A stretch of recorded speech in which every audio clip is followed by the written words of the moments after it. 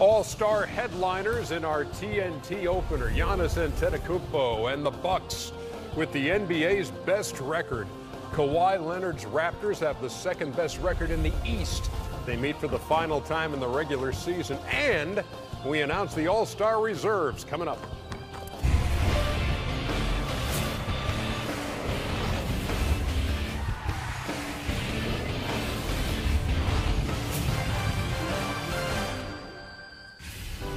Man, it is going to be a great night on TNT. Bucks and Raptors in Toronto, then Philly and Golden State in the night. Ooh. TNT NBA tip-off presented by Auto Trader from Studio J in Atlanta. Ernie Johnson, Shaq's here, Kenny's here, Chuck is here. So much going on tonight. Super Bowl week here in Atlanta. Super Bowl.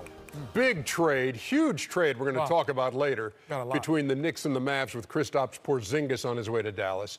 Jordan Brand is in the house as we look ahead to the draft next week. Wow. And, of course, the announcement of the All-Star reserves as selected by the coaches voting for players in their own conference. And let's get right to it with the All-Star reserves from the Eastern Conference, starting with Victor Oladipo. Second straight appearance. Of course, he's out with a ruptured right quad tendon. Pacers 25-11 with him, 7-7 without him, giving him 19.6 rebounds and 5 assists. Kyle Lowry is an all-star for the 5th straight time in his 13th season after not making it in his first 8.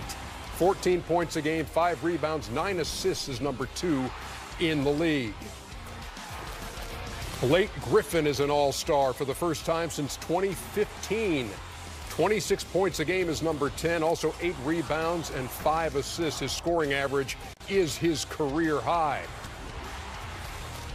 For the first time, Chris Middleton is an all-star. All right. The Bucks with multiple all-stars for the first time since 2000-2001. Middleton averaging 17.6 rebounds and 4 assists. One another first-timer, how about Ben Simmons of the Sixers? 17 points a game, 10 rebounds, 8 assists, 8 triple-doubles, tied for second in the league. Philly with multiple all-stars for the first time since 2001-2002. Bradley Beal, second straight in his 7th season. 25 points a game is number 12. 41 20-point games is the most in the East. He's had 2 40-point triple-doubles this season. And the last name is that of Nikola Vucevic. His first appearance in his 8th season. The first Magic All-Star since Dwight Howard in 2011 and 12. 21 points a game, 12 rebounds is number 10, and 4 assists for Nik Vucevic, a first-time All-Star. And so there you see the reserves in the East. And initial impressions when you look at that, Kenny? I would say everyone on there I would agree with. And I think that these guys have really excelled individually. Maybe with the exception of one with the Detroit Pistons and Orlando, in fact, propelling their teams up to higher. But Vucevic has been something incredible down there in Orlando, despite all of the circumstances going on. And they're 20-28 and number 11 in the East. When you look at how things shook out compared to how we predicted it last week, if you look at the East, Shaq and Kenny and I, we got them all. I was about to say, we did? Yeah. Okay, okay, good. I was about to say, I was like, man. Of course we did. The only thing, I mean. That's why I liked it, Ernie, when you asked me. And the only other one was you had Spencer Dinwiddie, who you would have had on the team, Chuck, instead of Vucevic. But otherwise, everything is. Well, what happened with D'Angelo Russell? He did not make it. But here's the deal. Who should replace Victor Oladipo? Well, I understand that, but he should have made it anyway. You think so? Yeah. Over who? No. Over who? Over anybody. Listen, D'Angelo Russell has been fantastic. This has probably been it. No, I mean, the Nuggets are playing fantastic, but the Brooklyn Nets have been a surprise team. 26-23, number 6 in the East. I think he will make it, though. But he should have made it first time, Kenny. Like, first of all, you had it with me. No, I had him. Had him in because Victor Oladipo. No. But I'm saying we all agreed. We all took 8. We all took 8. But I'm saying, so you agree with me? No, I had Oladipo, and then I had replacement Russell. Okay, that's what I had. Okay, but I had him on the original. He should have made it, in my opinion. I'm really happy. He will make it. I'm really happy for Chris Middleton. Fabulous player. Really helping out the Greek Freak a lot. Can create his own shot. and really can do a lot with the ball. I'm really happy for him. I have to disagree with you with D'Angelo Russell, playing good but not playing at the All-Star level yet. Almost, but not yet. That's why you think he'll get voted in? No, but he will. He will. But Shaq, if your team is number 6 in the Eastern Conference and you were not even expected to make the playoffs, you got to reward that guy. And I love Dinwiddie, but D'Angelo Russell, because we reward winning. Nobody picked the Brooklyn Nets to make the playoffs. They're the number 6 seed. They're not the number 8 seed. So you would pick him over Vucevic, that's what you're saying? I don't like to say, because I don't want to rain on anybody his parade, but I'm just saying, D'Angelo Russell, he's probably going to get in, but I would love to see him make it from the start. Yes. Okay. And it's interesting to see when this shakes out, when you see how the coaches make the selections, and then you compare it with how the players see things.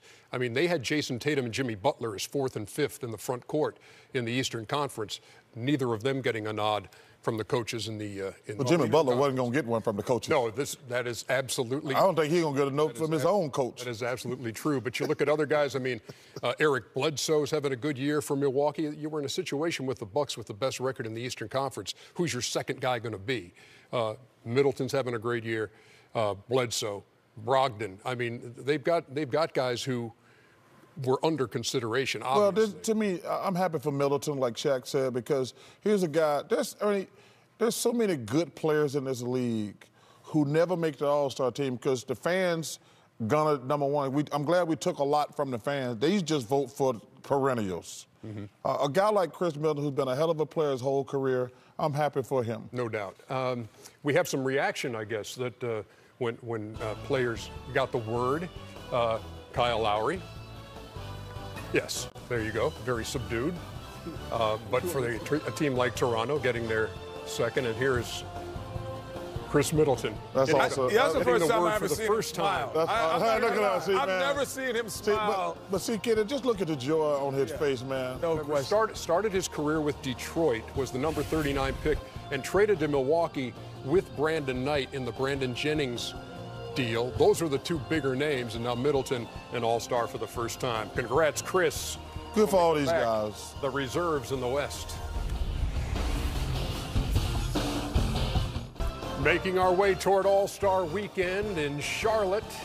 Friday, February 15th, the Mountain Dew Ice Rising Stars. You got All-Star Saturday night, and then the All-Star Game on Sunday, the 17th, right here on TNT. How about the reserves from the Western Conference? Here's a no-brainer to start you off with. Russell Westbrook, 8th All-Star selection, 5th straight, averaging 22, 11, and 11. His 3rd straight season of averaging a triple-double. He's got 17 triple-doubles for the 32 and 18 Thunder. Anthony Davis, you may have heard of him. 6th straight All-Star appearance in his 7th season.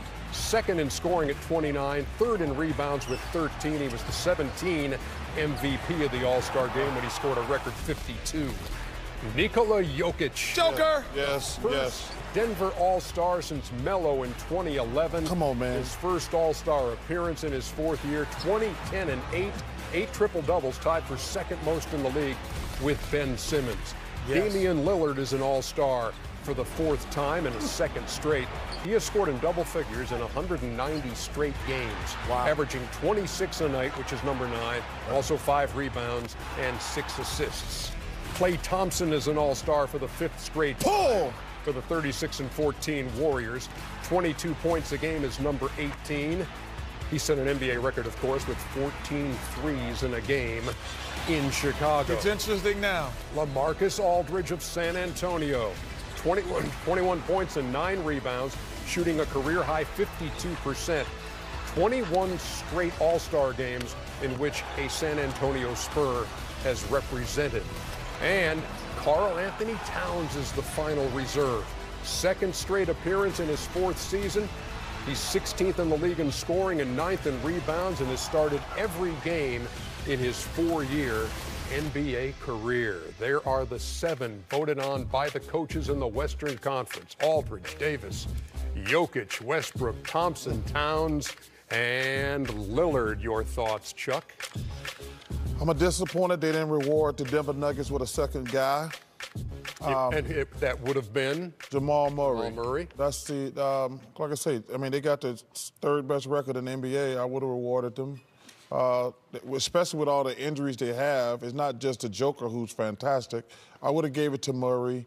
But, hey, listen, it's a tough call. Kenny? Tough call for Donovan Mitchell. Tough call for Tobias Harris. I was going to say, well, the outcry in Utah is going to be huge with no Rudy Gobert or Donovan Mitchell. Yeah. You know, these two guys, have come on extremely well over the last 2 months. First month of the season was a little bit of a struggle for Utah. But after that, they played dynamic, both of them. But the best, if you look at the line, you say the best players possibly might be there, but maybe not the guys who've having the best season. And you just said, I think you just said the key word. They started off slow in the month, All-Star. After the first couple of months of the season, they started off slow. They have picked it up. I think that's why were not voted. They are All-Stars. I'm really not mad at this list. You know what the other thing is, Ernie? There's guys like in our era, Derek Harper and Rod Strickland. Rod Strickland, being particularly, made second-team All-NBA, but didn't make the All-Star team that year. So they're going to be a guy like a Donovan Mitchell who can make an All-NBA team, or Rudy Gobert, Defensive Player of the Year, or All-NBA, and not make the All-Star team this year. I think the West is that deep. Tobias Harris for the Clippers. Let's take a look at the guys that we wanted, that we thought would be All-Stars. Shaq, you and I both were in the Tobias Harris corner. Donovan Mitchell, you see there. Luka Doncic, the 19-year-old sensation. I thought he should have made it. Yeah, he should have made it. But none of us had Karl Anthony Towns on our list. So that's the only one I didn't have the same on there. Okay, it's Karl Anthony. So I had Karl Anthony and trying to. Well, I think Karl Anthony is a better player, but I just thought that Mitchell and Gobert were having better seasons. You know what's interesting, too? You look at how the players voted again, and not on Karl Anthony Towns here, but I'm talking about Klay Thompson. He was 11th in the player ballot. Well, that's just on a basketball player to know what the hell they think. 11th. Come on, 11th at his position, or yes. 11th? Yeah, he was behind Rose, Lillard, DeRozan, Booker, Jamal Murray, Conley, Drew Holiday. That tells me, that's why I hate certain reporters and certain players. Well, this had nothing to do with media. This was no, but I'm saying but I'm just making a point. Like that ain't our job to like or dislike players. I'm just talking about across the board. Our job is to do our job. Like there's players, I can't think of any right now who I don't like, but I would never take my personal opinion on television and hold a grudge and say bad things about them. Like if I ever voted, I'm like, oh, the guy's a hell of a player. I don't like him. Even me and Shaq, we've had our disagreement about DeMarcus Cousins. I've never said that kid wasn't a hell of a player. Right. Never. Like we've had a disagreement about his personality, but I've never said anything about he's a hell of a player. And for them guys to put Klay Thompson 11, that's just disrespectful. But the coaches vote him in as a reserve out of the Western Conference. Now, let's get to the story everybody's been talking about over the last few hours, and that is the trade of the unicorn, Kristaps Porzingis, who has voiced his displeasure with management in New York, wanted out, and gets his wish, traded with Trey Burke, Tim Hardaway Jr., and Courtney Lee to Dallas. And the Knicks get Dennis Smith Jr., DeAndre Jordan, and Wesley Matthews. And they potentially have all kind of cap space to try to make a splash in the off-season market for big-name free agents. Shaq, when you heard this had gone down, what did you think? I mean, I knew Porzingis was, not having his way with management, and he forced a trade, and they gave it to him. I think it's good for Dallas. You got two young European stars that will definitely play well together. On the other hand, New York creating $75 million of cap space. The question is, can they lure a big-time free agent to come to New York? I know it's a big market. I know everybody likes New York, but the question is, with the stuff that's been going on with management, can they lure, Kevin Durant or a big-time player to come play? Or a Kyrie Irving or a Kawhi Leonard, you name it. What was your initial impression, Charles, when you heard this was going down this afternoon? I like my chances with Porzingis and Doncic going forward. I like my chances. To me, first of all, we can't say anything about the Knicks yet. yet. But Shaq just said it. That cap space don't mean nothing unless they get guys. Huge if. Yeah, it's a huge if. And then, because you're going to have to sign somebody. And if you sign guys who aren't superstars, who are just good players, it's going to kill your franchise for the next 10, 15 years. Let's say, hypothetically, they don't get Kevin. They don't get Kevin. Say Jimmy Butler and Kyrie? No, not Kyrie. Jimmy Butler and Kemba Walker. That'll get them to the 7th spot in the East, and they'll be dead for the next 20 years. I mean, Ernie, there's how many great superstars in the NBA where you say we can build around this guy with 5? There's 5 guys that no matter what position, where they are, you could build around them or will take your team. I mean, I think there's LeBron. No question. Kevin, KD, James Harden. Yep. Kawhi. Yes, Kawhi. Anthony Davis. I would say Kawhi over Anthony Davis because it's proven that what he's doing in Toronto and what he's done in San Antonio. Yeah, but Toronto got a really good team. But I'm saying Anthony Davis is probably 5 on the list for me instead of 4. Okay. But if they don't get some of those guys, they're going to be – because you know how those New Yorkers are. Oh, and Greek Freak. Yeah, Greek Freak. God forgot about him. But I'm telling you, you know how people in New York are. They're going to have to spend that money. So if they don't get – because remember a few years ago we had this argument. You said, who's the big winner tonight? I said, Amari Stoudemire. Because those other teams didn't get LeBron and those guys. The Knicks had to spend money, and they gave it to Amari. Quickly on Anthony Davis here. What do you think New Orleans is going to do? And how quickly will they act? I think they will react very quickly. Rumor has it that they took him out of the, pre-warm-up. Yeah, they took him out of the thing. So obviously they are having conversation, and hopefully they're smart enough to get 3 or 4 pretty good players because you don't want to just let that guy walk away one and you don't want to get nothing. The leverage is now. Well, let me say this too. Adam Silver needs to block that trade. Why? I don't like what the Lakers are doing. I don't think it's right. What the Lakers are doing? Yes, I don't think. What did they do? We're collusion, and you know it's collusion. How's it collusion? Well, because you know, listen. How is it collusion? When you share an agent. Listen, let's tell you something. Rich Paul got mad at me because I said a month ago, I said, oh, the fix is in. Anthony Davis going to the Lakers. This before all this rumor started. And he says, Charles, he didn't like me saying the fix was in. The fix has been in. I think Commissioner Stern, who I like a lot, need to come out and say, hey, we can trade Anthony Davis, but he cannot go to the Lakers. We cannot have players and agents colluding to stack super teams. Adam Silver needs to say, Anthony Davis, we love you. You can't have players? We can't have players dictating who going to play together. But time out. So how'd you get to Houston? As a player, I got traded to Houston. But I'm saying as a player. You demanded that trade. No, I did. No, I didn't. You're saying as a player. I don't like the fact. Another player couldn't say, man, I would love to play with you one day, man. Let's get if you want to do it, I'm ready for it. That's not what they're doing right now, Kenny. They're stacking the team. The agents, guys are sharing agents. They're stacking teams. That ain't right. I'm not saying that that practice doesn't exist, but that practice exists. Guys who have the same agents have all through time. They've never stacked their teams like they're trying to do now. Because of their agents, and sometimes they weren't a good player. No, listen. And agents who have relationships with team, that's how coaches have been hired over the years. Just not as loud, Chuck. That's not unheard of. This is the one that just comes out and hits you like a thumb in the eye just because of the relationships there with the agent representing LeBron and with Anthony Davis. So what? And then coming out. Because he's good enough to get 2 great players. Saying, by the way, he has no intention of signing with New Orleans. He can only go to, first of all, then he says, I'm going to only go to the Lakers, and if y'all trade me to another team, I'm leaving after next year. Yeah. That is 100% collusion, and Adam Silver needs to say, that's business, Chuck. It's not collusion. It's I want to be in Los Angeles. It's tampering. If Magic Johnson calls them and say, this is what we need to do, that's collusion. But as an agent and you're sitting with your clients and you're talking about the future of your clients, it's not collusion. That is the future of the client. But the bottom line here, if you're just joining us, there was a big trade today, but it wasn't Anthony Davis. It was Kristaps Porzingis going from we ain't going to play anymore. Dallas Mavericks. If everybody, listen, come on, man, this stuff is getting ridiculous.